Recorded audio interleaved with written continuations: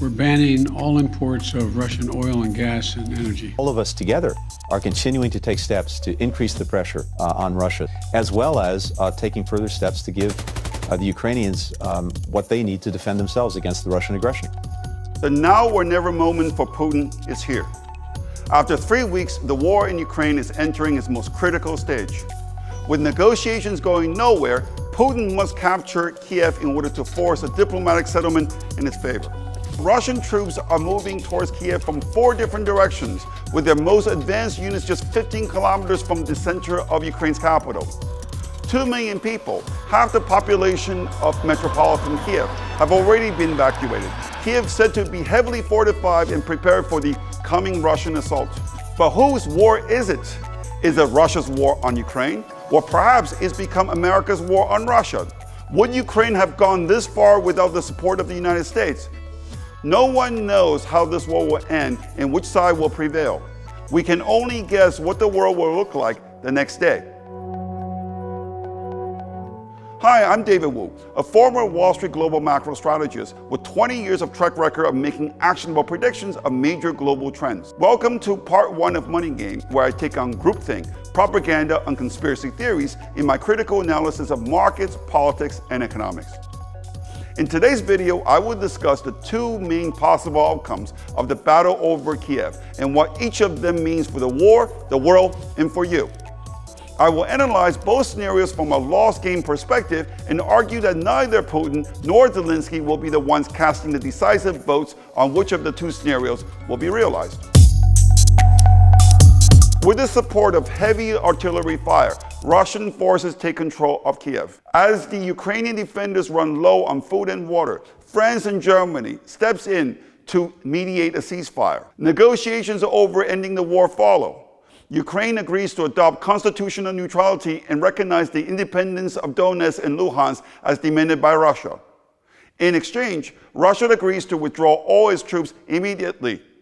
The EU agrees to accelerate Ukraine's EU membership application process. The international community makes generous monetary commitments to rebuild and reconstruct Ukraine. The peace agreement is signed in Berlin. Sanctions against Russia ease. Financial markets react positively to the end of the conflict. Oil price retreats to $90 a barrel. The world stock market goes up 10%.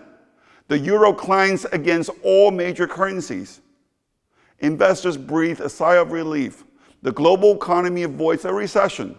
All is quiet on the Western Front. The siege of Kiev turns into a bloody, protracted battle with mounting casualties on both sides. Putin takes Kiev only after several weeks of heavy fighting, but only to discover that Zelensky and all elected Ukrainian officials have decamped and are setting up a government in exile in Poland with backing from the US and Europe. This leaves Putin with no one to negotiate with on terms of a surrender. Putin installs a puppet government with no legitimacy and gets no international recognition. Putin is forced to keep his troops in Ukraine to prop up the new government.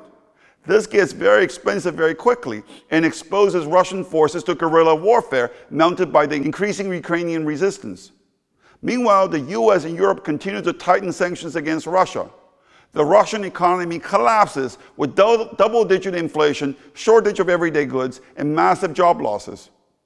Tightening of sanctions sent commodity prices even higher. Oil price jumps to $150 a barrel. The world stock market goes down another 10%. The euro declines against all major currencies. Within 6 months, the world is in a new recession. The challenge is this. Vladimir Putin continues to press this aggression. That's why I say I'm afraid this could go on for some time. But it's going to end, and it's going to end with Ukraine prevailing. To predict which of these 2 opposing scenarios will play out, we have to first ask ourselves which country will have the final say on the endgame and what it stands to gain from each outcome. In my view, it will be the US that will determine the outcome of this war. If you look closely enough, the fingerprints of the US are all over this war. Ukraine has been the largest recipient of US military aid in Europe over the past 5 years. Ukrainian forces are fighting with US money, US training, and US arms like the Javelin and Stinger missiles. In case you haven't heard, U.S. Congress just approved another $6.5 billion of military assistance last week for Ukraine. One has to be naive to think that Zelensky would have gone this far, allowing the total destruction of his country if he did not have assurances from Washington that it will have its back. The U.S. is the biggest backer of Zelensky. I'm going to assume that this means Washington will call the shots as to whether there will be a deal with Russia. So which of these two above scenarios will be preferred by Washington based on a careful cost-benefit analysis? The upside of the first scenario is that the U.S. economy avoids dangerous stagflation, the combination of slowing economic growth and rising inflation. The downside of the scenario is that Putin gets what he wants. From the U.S. perspective, not only this outcome of the war will strengthen Putin on the international stage, it will send a message to all other countries like China that aggression is awarded. It would weaken the U.S. rule-based order for the world. And from a domestic political point of view, Biden's approval rating will most probably suffer, costing the Democrats the midterm elections. That's why I say I'm afraid this could go on for some time. But it's going to end, and it's going to end with Ukraine prevailing. What about the second scenario? The clear downside of this scenario is its effects on the U.S. economy. Inflation will worsen, forcing the Federal Reserve to raise interest rates quickly and raising the risk of a recession. Many Americans will lose their jobs. However, a new survey shows that a large majority of Americans support the ban on oil import from Russia. Biden may view this as a mitigating factor in terms of the political risk of any economic fallout. But what does Washington stand to gain from this outcome, which is surely the more destructive one for both Ukraine and Russia and for the global economy? For the first time since the end of the First Cold War, this outcome would deal a serious blow to one of America's most formidable enemies, setting Russia's economy back by 20 years. This will send a strong message to the world not to mess around with America's rule-based order. By weakening Russia, the U.S. then can devote all of its resources to counter a far greater threat to the U.S. domination, China. And all of this can be achieved with U.S. economic might alone, without putting a single soldier on the ground. Biden, whose approval rating has already moved up since the war began, might think that this outcome of the war could help him turn the tide in the midterm elections. This war started as Russia's war against Ukraine. I think it has slowly morphed into America's war against Russia. Putin said a month ago that America is goading him to go to war. He might have been right about that. Blinken said again last week that Ukraine can absolutely win this war.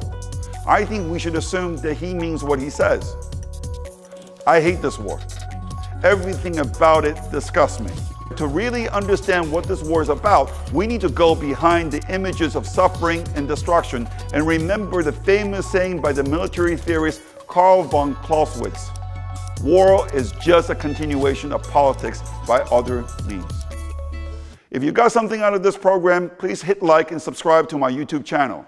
If you want to watch the second part of this program, in which I discuss my investment strategy given this and other macro themes via stock, bonds, and currencies, please come visit us at davidwunbound.com. Thank you for listening.